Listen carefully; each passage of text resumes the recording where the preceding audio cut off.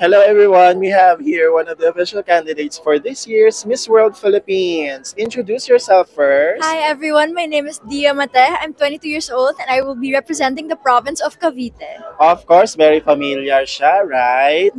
Also, Dia, tell us more something about yourself. So, I am a singer-songwriter and music producer signed under Island Records Philippines, and I release music on Apple Music and Spotify, and currently I have a single out now called Ocean of Emotion that recently came out. All right.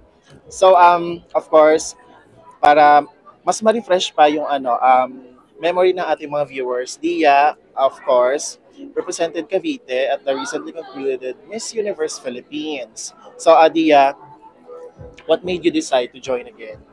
I felt that after the Miss Universe Philippines pageant, I felt that wasn't over for me. I may have not gotten into the top 20, but my journey just began. And I really felt that fire inside me that motivated me to not stop pageantry but to continue it. And I thought Miss World would be the perfect next pageant to join. Physically, mentally ready, and I'm so excited for this journey. All right.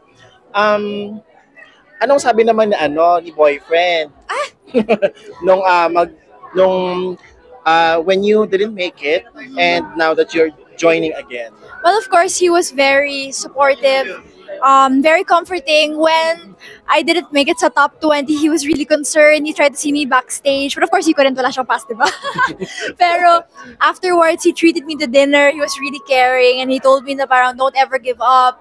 You know, you're meant for such good things. And when I told him about Miss World and joining, he was so supportive. He said, go, chase your dreams, do it because I know you can do it. And it really motivated me even more to take on this next chapter of my life.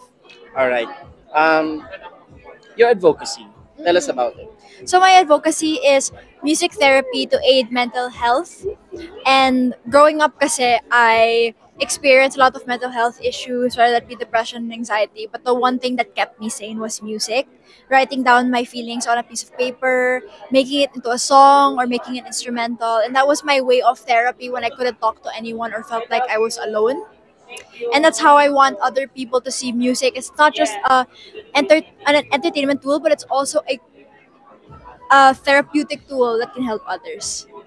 All right. Mm. Well, of course, it's just a few days after the Miss Universe Philippines competition. Um, is there anything na kailangan mong i-improve or sa tingin mo what you have experienced from the Miss Universe Philippines are already enough on this year's competition? I feel like when I started Miss Universe Philippines, I was just a baby. Baby in the pageant industry. It was my first national pageant, but going through that whole journey with all of the supporters and my family and winning these awards, I gained so much confidence in myself, in my pasarela, and my Q&A skills. And I feel like I truly did my best in Miss Universe. And of course, you're always going to have room for improvement, and I'm always going to keep training in order for to have my best performance in Miss World. And my biggest takeaway talaga from Miss Universe was all of the connections that I made, the friendships, and the greater confidence in myself. All right. Meron ka bang gustong pasalamatan?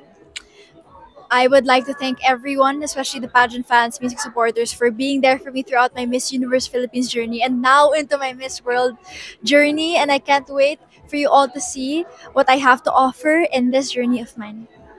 All right. Once again, guys, Dia Mate from Cavite. Cavite.